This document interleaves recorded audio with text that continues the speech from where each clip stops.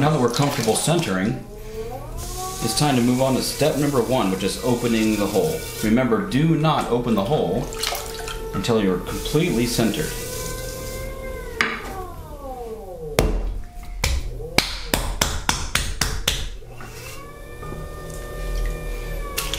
Remember, just get some water on the material, water on your hands, tuck your right elbow into your hip. Make sure it's anchored, meaning it's not moving back and forth. Have a flat side and a dome top. You really want to apply pressure forward and down, and hold just for 3 to 5 seconds. At this point, the material gets sticky after 3 to 5 seconds, so it's important just to let go and add more water.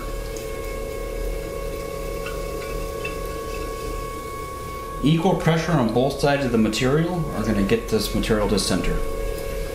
If you can, go ahead and pull and push at the same time while always applying a little bit of pressure down. And then reverse by pushing harder with your left. And then slowly relax. It's really important to not let go too quickly, or this is going to happen. You're pushing forward and down, and then you let go quickly, and the clay reacts. So just keep your hand steady and slowly release. Now that it's centered, we're going to open the hole. There's many different ways to do this, like every technique in ceramics. But I like this A-OK in my right hand, left thumb together, push really hard. Have your fingers gliding along the back of the material. Make sure they're not moving in a circle. That's when it becomes catastrophic. If your fingers are moving in a circle on the way down, you're really going to have to start over. Go down about a ½ inch or so, add some more water, and then you can be as aggressive as you want. How much clay you leave at the bottom depends on what you're making.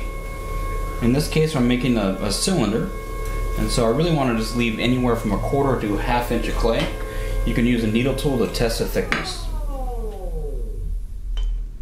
Put the needle tool down to the wheel head, put your finger down to the clay, pull it up, and that's just about right. I might go down just a little bit more. I'll go ahead and cut this right in the middle to show you what this looks like.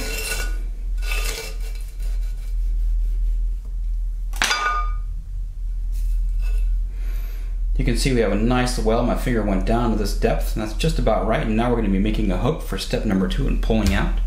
But I'm going to show you another technique for opening the hole. There's so many different types.